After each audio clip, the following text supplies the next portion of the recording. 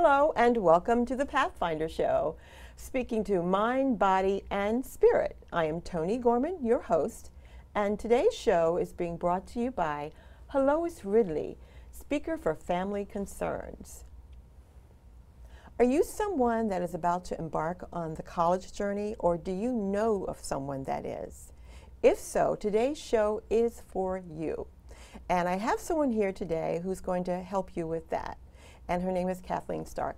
Kathleen, welcome to the show. I'm very excited to have you here. Thank you, Toni. I'm excited to be here. I'm just thrilled. So before we get into our conversation about how you can help with that, I want to share with the viewers that this is not going to be the last time you're going to see Kathleen here on the Pathfinder Show. She's actually going to be a new addition to the show. She is a holistic life coach, and her position here will be to speak directly to kids, children that are leaving high school and heading to college, and those that are already in college. So just want you to know that. So Kathleen, let me ask you first of all, what made you decide to get into social work? Social work for me really was a way to get out into the community and start helping others find their way in life. I saw that there was a huge need in my community for more social workers. For social workers, it is basically a job where we go and help each person in their area that they need in their life.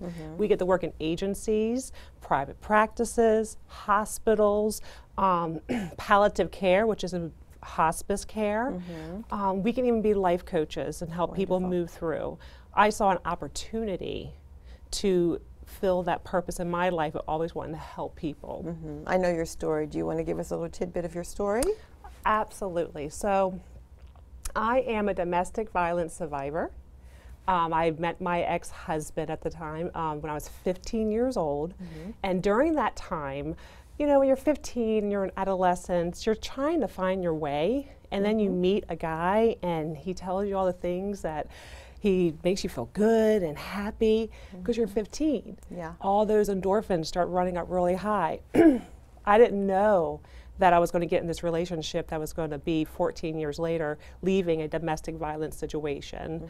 And that was physical, mental, emotional, and spiritual. That process, though, helped me become the person I am today. I know it has. I know.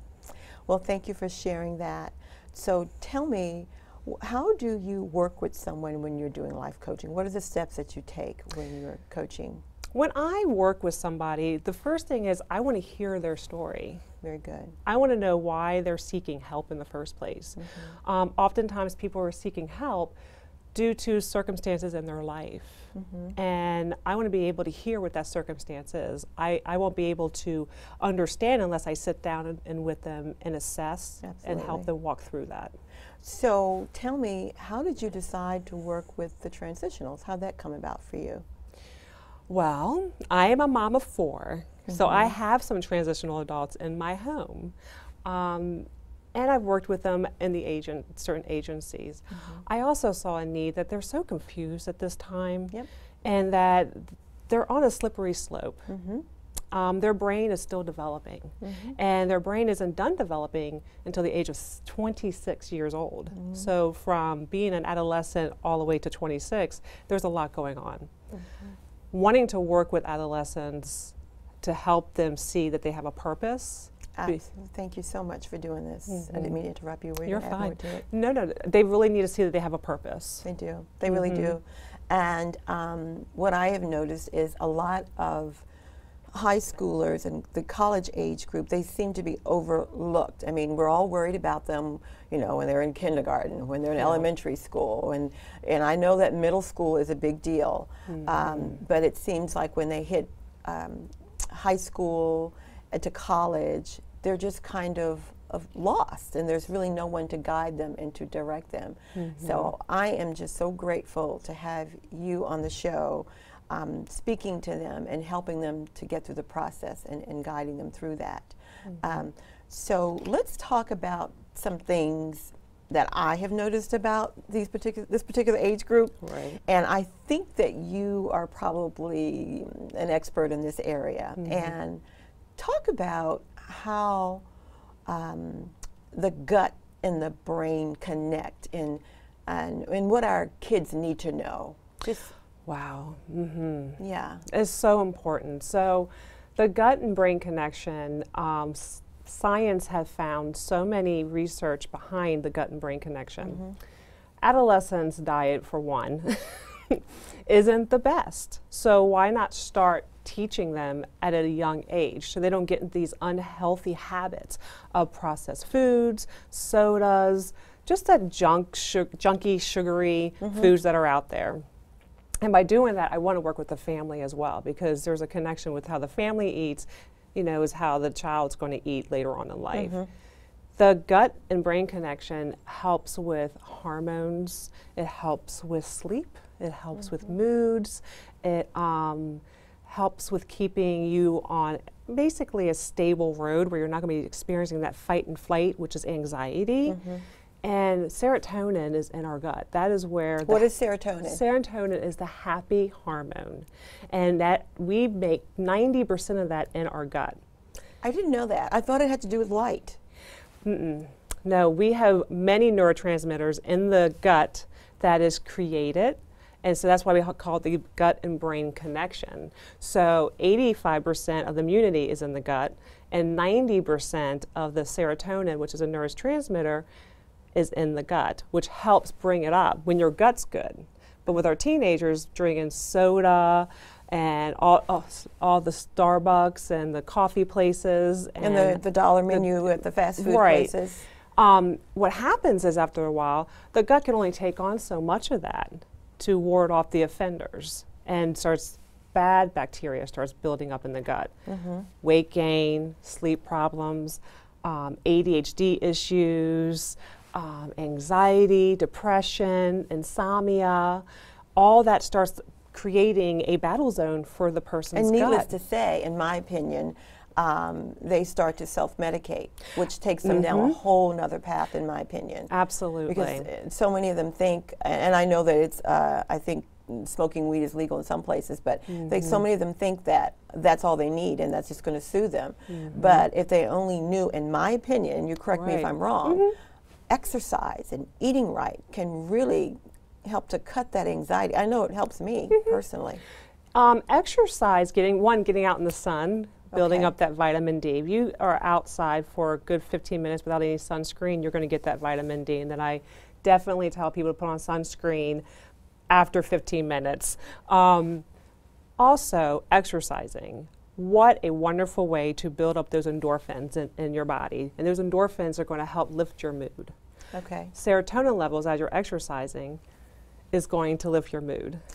And eating healthy, eating clean, good food, and kind of reducing the sugar intake, taking the bag of chips away and replacing it with crunchy vegetables like celery, apples, carrots, even the grapes, because they kind of pop and it's sweet. That's a better replacement than the bag of chips and the granola bars, because believe it or not, granola bars is filled with sugar. You have to read the label. Yeah, you do. And so that's what I always suggest to parents when they're asking me, what should I do and how would I help my child have a better eating habits? And what I find is when you teach that to the parents, they teach it to their children, and then it's an ongoing positive habitual behavior starts being created.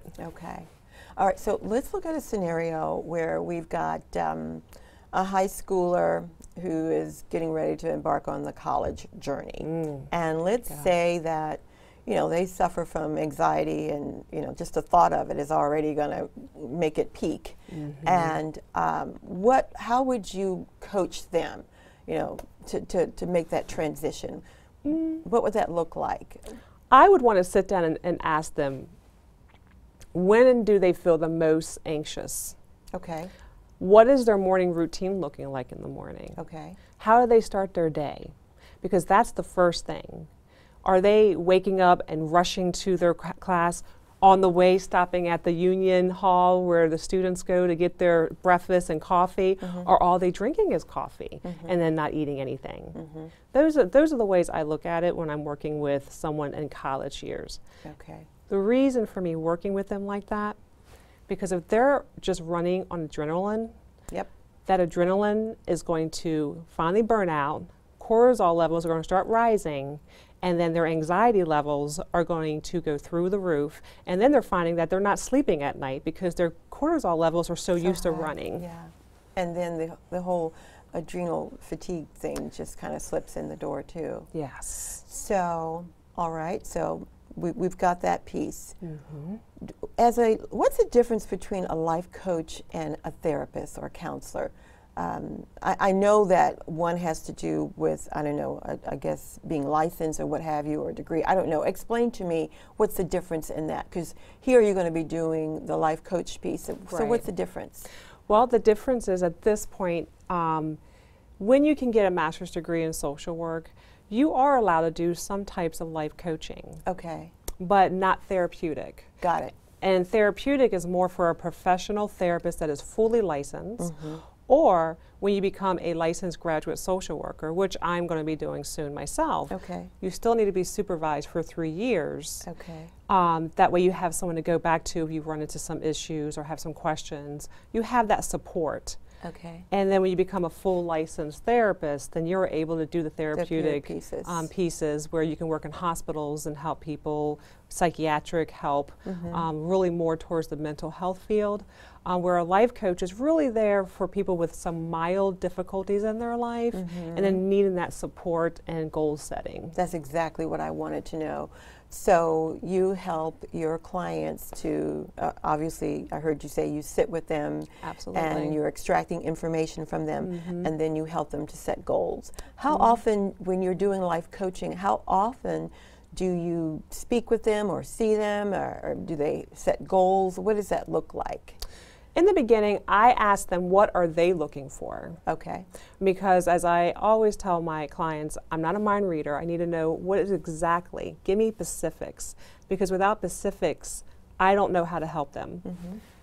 So say someone is just trying to learn how to say no more often. Okay. And they're more of a yes person, and they find when they were saying yes all the time is a barrier in their life. We start off with simple goals of how to build up the confidence to learn how to say no. Okay. And people are always surprised that when I talk about that, well, why don't people just say no? It's not that easy. No, it's not. It's not. What's their background? Were they always a yes person? Does someone always make them that yes person? Did they feel bullied or scared or intimidated? So I start breaking it down very small, simple steps. Very good. Because you can't eat a whole elephant at one time. That's my famous little saying. I love saying that because you can't. And that is the way I approach it. And it's over 4 to 8 weeks, depending on how many times the person wants to come in and work on those goals. Okay, so they would need to come to see you. Do you give them any phone time, any Skype, or what do you do other than in person? If they're distance from me, I would want to do Skyping. There's another app called Zoom meeting, which I would send them a link and they can come to me through the Zoom meeting, conference meeting, or they can do a simple phone call. I like the Skyping in the Zoom meeting because I get to see them. Absolutely. Because people don't always show or present over the phone. Of course not. And when I'm seeing a person, I'm not just listening to their inflection in their voice. I'm actually looking at their nonverbal cues, their body language. How are they sitting? When I say something to them, what does their body tell me when I say something that has to do with confidence? Do they shift in their seat? Or do they lean forward and they want to know more what I'm talking about? That body language is very important to me. Okay, all right. And so your clients give us the age again. I know we said high school, but are we recently graduated from high school, or will you see someone as early as 9th grade, freshman, up to?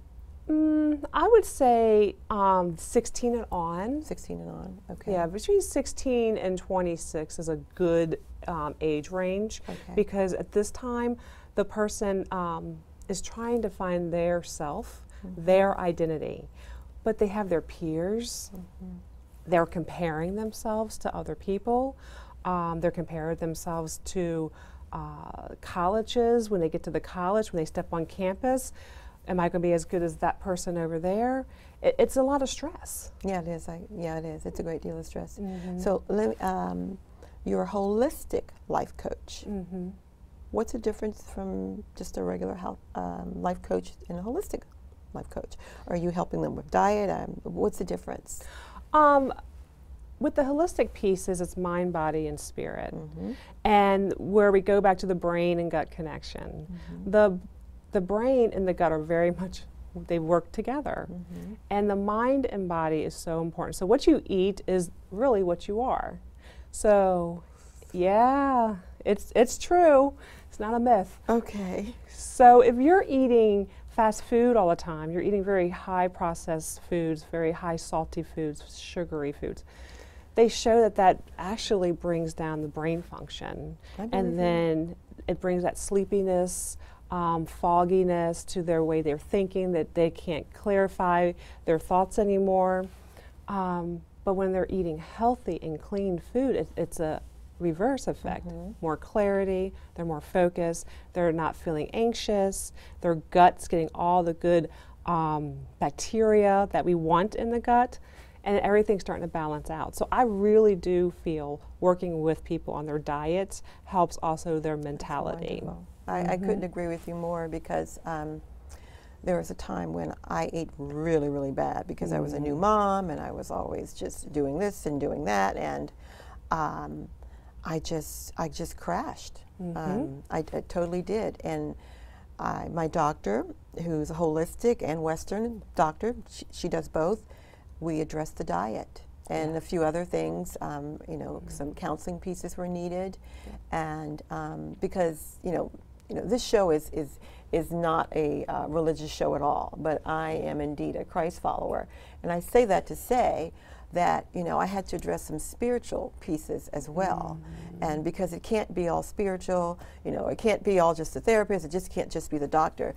That's why I say talking to mind, body, and spirit. All three of those things have to come together. So whatever your faith is or your belief is, you've got to bring that into play. In my opinion, that's really important. So I wanted to ask you, how often do you find that you need to work alongside or pull in the parents? Does that happen very often when you're coaching? In the beginning, you will pull the parents in separately from the adolescent. Okay. And then you talk to the adolescent separately. And the reason we do that as a life coach, even as therapists, and I've learned that from a lot of the therapists that I've worked with, you want to get a take on what's happening in the family. So if you pull everyone in at the same time, what's going to happen is mom's got something to say, dad's got something to say, and then the child's over there saying nothing. Because the child feels like, I don't have a voice anyway, so I'm not going to say anything. So pulling them apart, you kind of get a sense of somewhat what the parents are dealing with, and then the child will end up saying everything that they were dealing with, because they don't have the parents in the same room. I believe you. I know that happens for sure. And sort of back to the diet piece.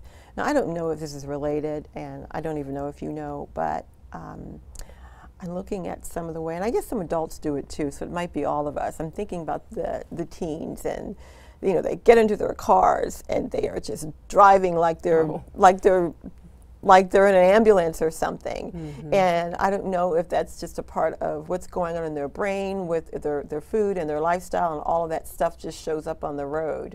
And does that make a contribution possibly, do you think, the whole thing of eating? And I just think that it's just really sporadic sometimes. You'll find young people just like all over the place on the road, and it's really, really scary. And I'm assuming that if they changed their diet and got some other healthy components into their life, then maybe we would see less of that as well.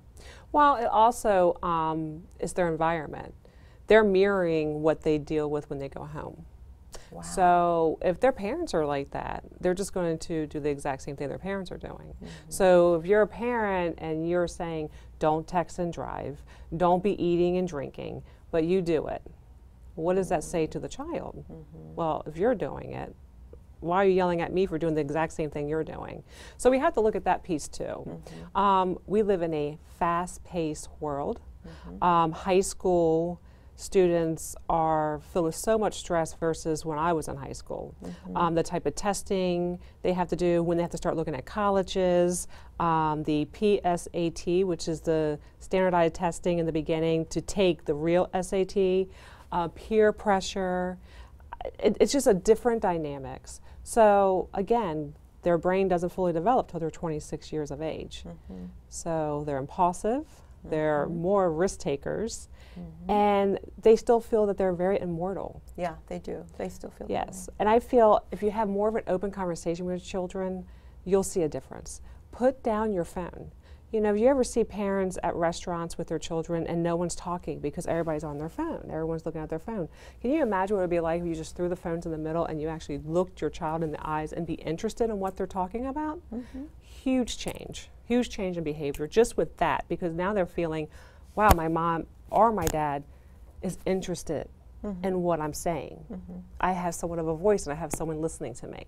That's true. And I'm hearing that more and more a lot now about putting down the phone. I think that we're starting to realize, yes, the phone is quite valuable, it's helpful, but we're just losing that communication. And I'm hearing that from a lot of people like yourself. So that must be a change that's going to be coming about. What are some of the ways, in your opinion, that we can help this particular age group not to spend so much time on their phones and get involved in other activities? I know now, I see in the grocery stores and a lot of places, they have these little books now where you can just color. And I guess that helps with anxiety. Medallias? Yeah, is that what, yeah, okay. Is that something that would help? I mean, because you're still holding something, I'm thinking. You still get to do something. So what are some other ways, or do you have anything that comes to mind that could help them to put the phone down? Get outside. Okay. I've heard that too. Parents need to be an example of that. So the parents need to go outside first. The parents need to go outside too. Yeah. Because what I have seen is parents are also addicted to their cell phones. And so instead of listening to their child talking or even going outside with their child, they're on the cell phone. Or they're getting mad at their child for interrupting because they need to post something on Facebook. Is that more important than listening to your child? You know, and I have been actually guilty of that, and I was like, oh my gosh, I can, oh no, and I had to put my phone down, and at this, okay, I'm very sorry, I'll apologize, because I realize it's rude, and you're disengaging yourself with your child. And when they're in high school, it goes by so fast. Before you know it, they're graduating, and then they're in college. And then they're gone out of your house. And whatever happens outside the house, you don't know, because they're no longer in your house. They're no longer under your care. Yeah. So get that connection, open up the lines of communication, and you'll start seeing a huge difference in their behavior. And get outside, because parents are stressed out too. Yes, we are. Yes. They're stressed out, they're overworked. Some parents are overworked and underpaid, so then they're worried about the finances and how they're going to make things work together and how they're going to pay this bill, or maybe they might have to not pay that bill just to pay another bill. And plus, you're trying to raise a family. And then they have a teenager who knows everything and is trying to step into their independence. And going outside, taking a walk, doing activities actually kind of brings things down and centers the family. And then teaching the family how to eat well also helps center the family. And people, they start feeling better and they start feeling connected. The phones need to go down, and the video games and the computer games also is an addiction.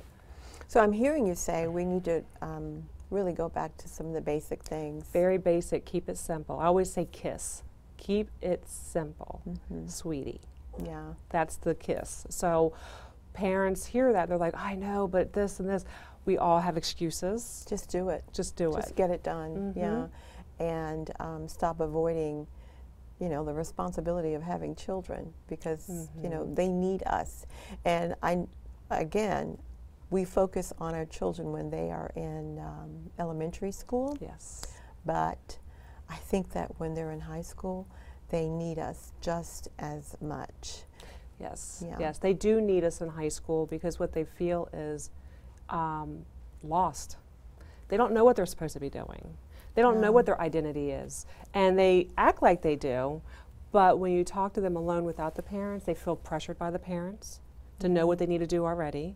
They feel pressured by the teachers. They feel pressure to fit in with their peers. Yeah, they do. And there is the piece of alcohol addiction, cigarette addiction, cannabis addiction, and I can list a whole other things that they can be addicted to. Yeah. So really getting that connection back with their family is really really basic for the family to thrive as a whole. Okay. And that's where the holistic piece comes in. You want to deal with the mind, body, and spirit, the whole part of a family. So you've heard that. This is what Kathleen is going to be doing here on the Pathfinder Show.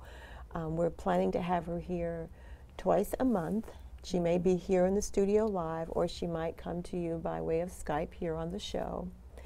And right now, Kathleen, I want you to look into the camera, your camera, and just share with them where they can get in touch with you. And you know what? I forgot to mention this. I know that you're also in Plexus, so feel free to mention that as well. So there's your camera. Absolutely.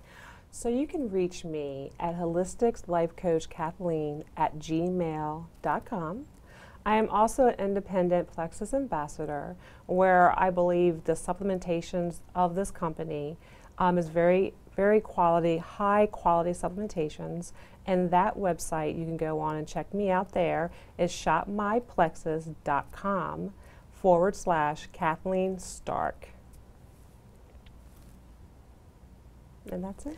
Thank you so much for sharing that. And I really, really, really appreciate everything that you shared today. We could just go on and on. We could. And we're going to have a lot more opportunity. And I really do thank you so much for taking this spot here in the Pathfinder Show to help to provide a path for our younger people. And I look forward to seeing you a lot more. And I know. I am, and I love you dearly. So this is the Pathfinder Show for today, and I hope you heard everything that Kathleen had to say. And please continue to tune in. You can find me on Facebook, Toni Gorman. And if you desire to be on the show, or if you've got some ideas or some thoughts, or if you even want to reach out to connect with Kathleen, you've got her information as well. Again, I am Toni Gorman, your Pathfinder, and thanks so much for watching today.